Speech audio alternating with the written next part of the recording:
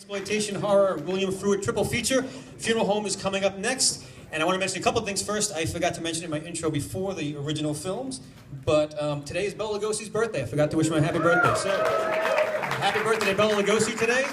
Other than that, I want to invite down our special guest for tonight, the star of Funeral Home. She was also in Happy Birthday to Me. She was also in Curtains, which we showed here a couple of years back, Miss Lesleh Donaldson.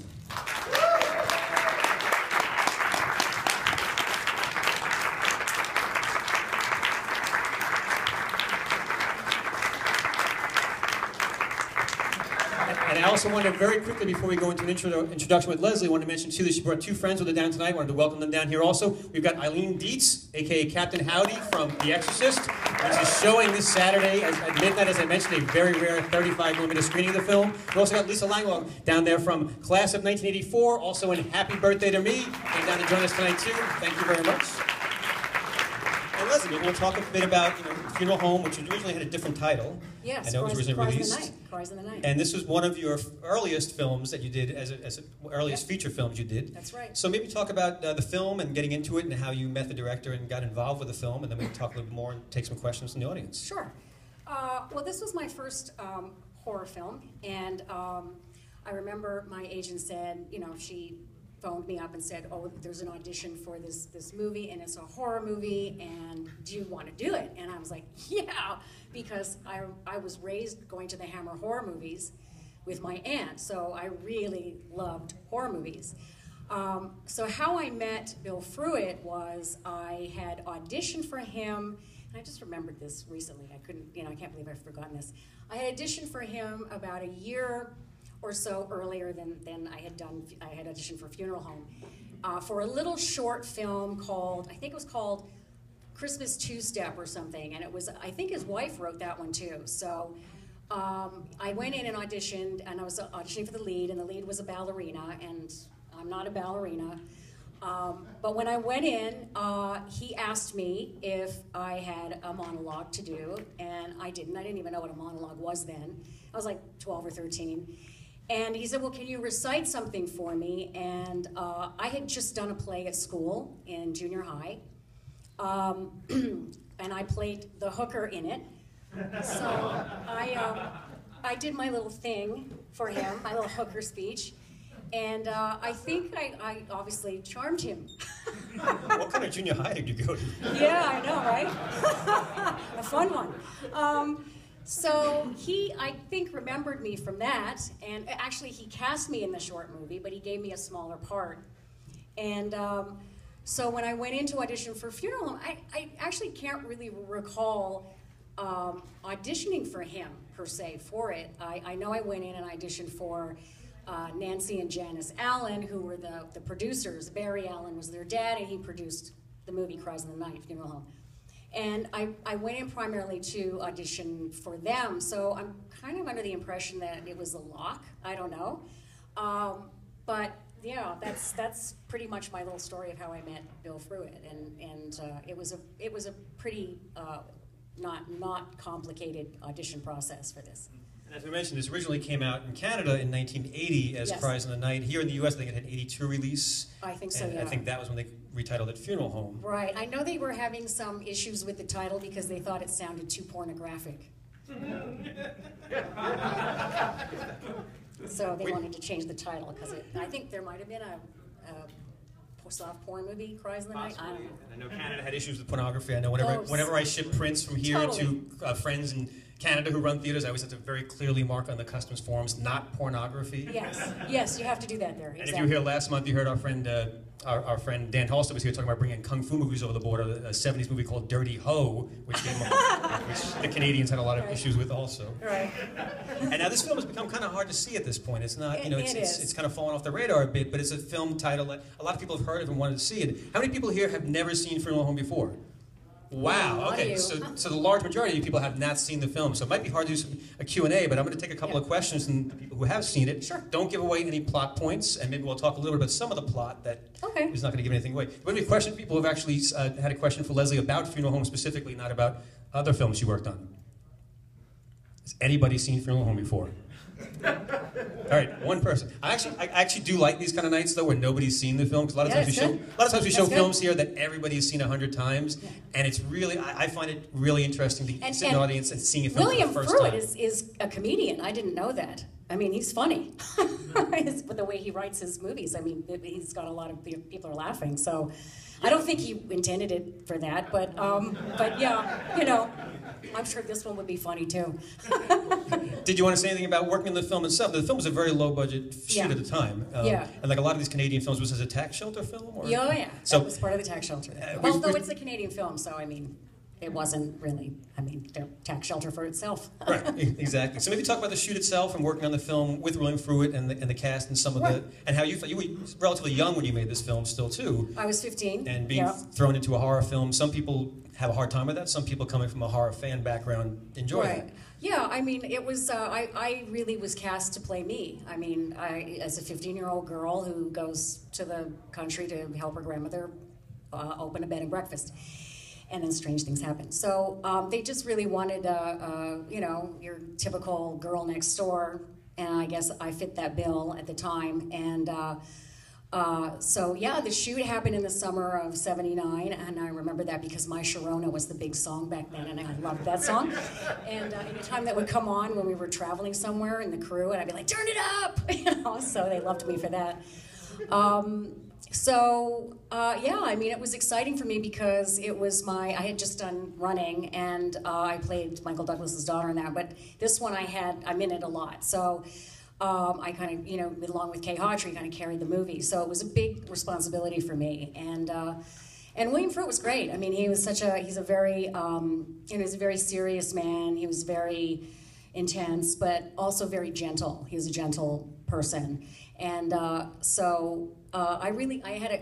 was like camp for me, you know. And you would come more from like a child modeling background before you get into acting? That's right. I had done a lot of Sears catalog work, so my underwear. I think you forgot to mention one key point too. You go to help your grandmother open a bed and breakfast. Right. In a former funeral home. It was a former funeral home. Which is that's a little bit of a twist there to the usual bed and breakfast point. It is, exactly. I liken the story to, it's Little Red Riding Hood meets Psycho.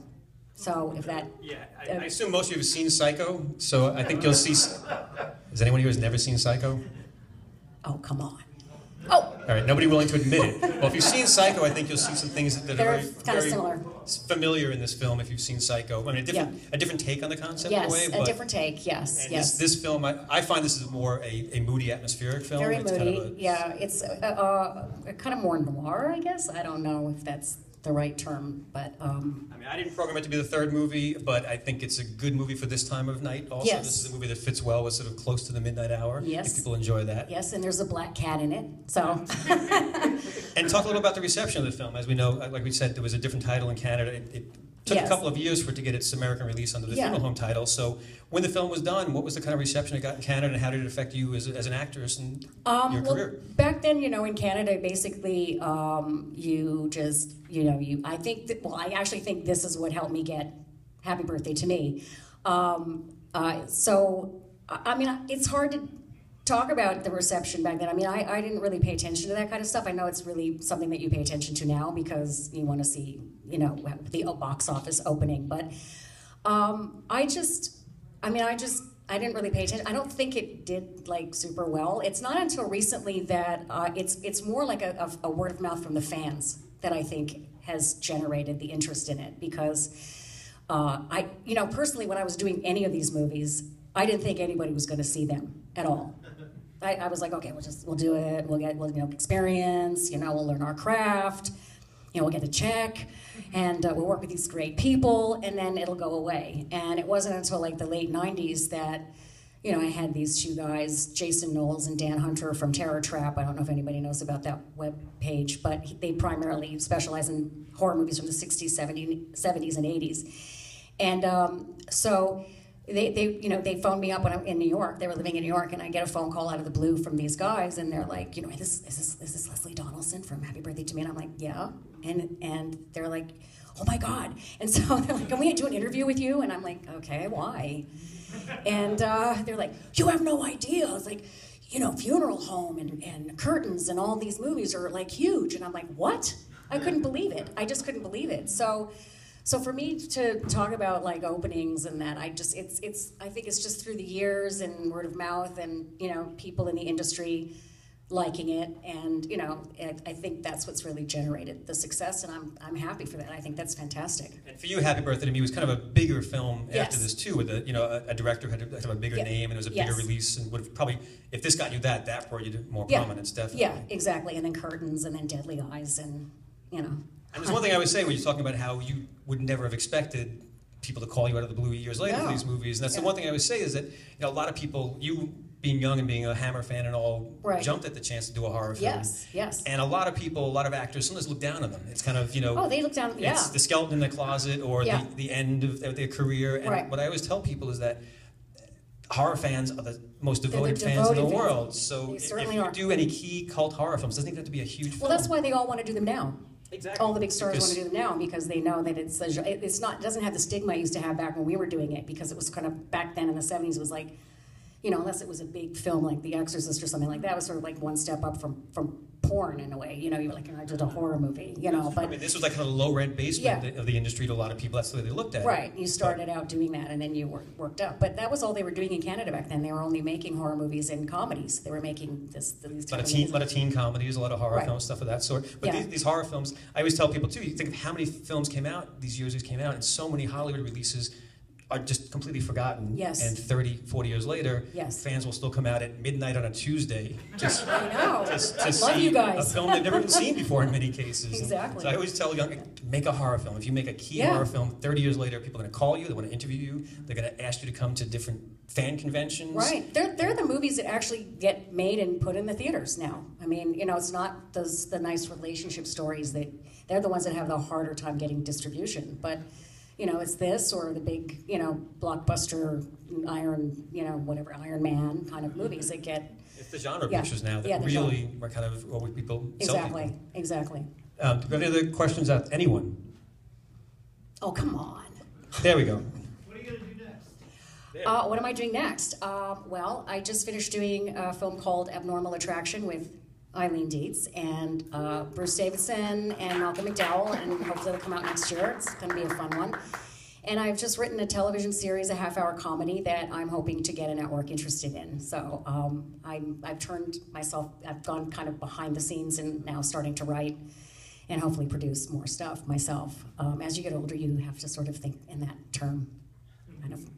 So we'll see. It's the way the industry is, kind of. It's always work on your writing skills, work on the other stuff, because that's the way it works. Yep. And when was the last time you saw Funeral Home or Cries of the Night in a theater with an audience? How long has it been since you've seen it with an audience?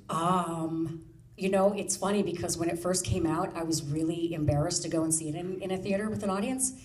So I was just telling Armando, I went to see it at a drive-in, and that's how I saw it. During the original release. Yeah, I went to the drive-in because but it was dark.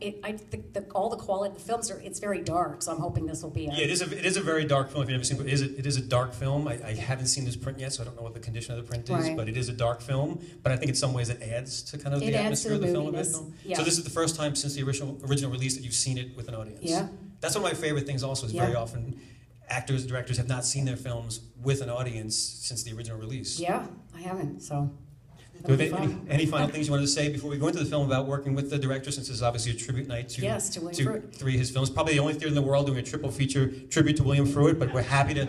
No, seriously, I mean, a lot of repertory theaters show the same films over and over again. I understand you have to sometimes show The Goonies and things that over and over again, and if I can show The Beyond here every week and pack the house, but it's really what I like about something like this. I did not program this, Quentin programmed this night, so I'm not going to take credit for it, but I like the fact that we can show things that you're not going to see over and over again. These are films that in many cases have not hit screens in decades, and especially horror films, genre films, action films, comedies, they need an audience. Yeah, they do. It plays much better. Yeah, well, God bless Quentin for loving William Fruet. That's all I can say. When I saw this on the calendar, I thought, wow, we've got 3 William Fruets. All right, let's go for it.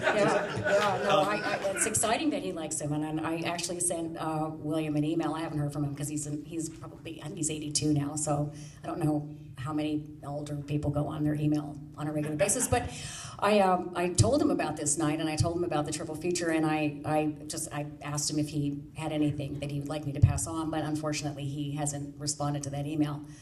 So, I mean, I was kind of late getting it out, but if he does respond, I will pass it on to you. Certainly, you can pass it on to Quentin. I just find, does he have an AOL address? I find usually most older directors have AOL addresses. I have an AOL address. Okay.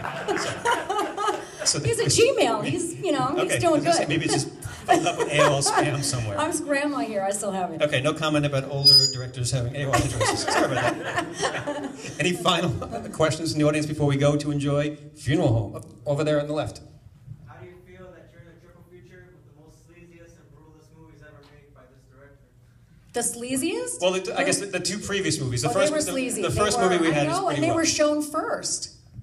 I don't know. I mean, The first one's a little rough. Yeah, there's no sleaze in this. Well, there may be, like, there's a couple in it that kind of can be sort of sleazy, but not like, I didn't get to see all of the first one, but I heard it's brutal. Yeah, it's brutal. Yeah, this one's more atmosphere, really. It's more atmosphere, yeah. I mean, part of the reason I think it's popular because it came out in that right time period, that late 70s to mid 80s period, where there's a real nostalgia for the horror films of that time period. Right. But it's not a slasher film. It's not. It's not kids getting it on and getting slaughtered. It's a different mood and atmosphere to this. If you're looking for nudity in this film, you should leave now. There's none. Sorry. Okay. I want to first off, before I let them go, I want to say also I wanted to thank. She mentioned our friend Armando. I want to thank him for letting you know about this and inviting you down here. So thank you to Armando for hooking us up and getting you down here tonight. Thank you. I want to thank you for coming down here. And folks, we had a little trailer reel for you guys, some trailers fitting with the theme of the night. Then we go into Funeral Home, starring Lesleh Donaldson on the big screen at the Beverly Cinema.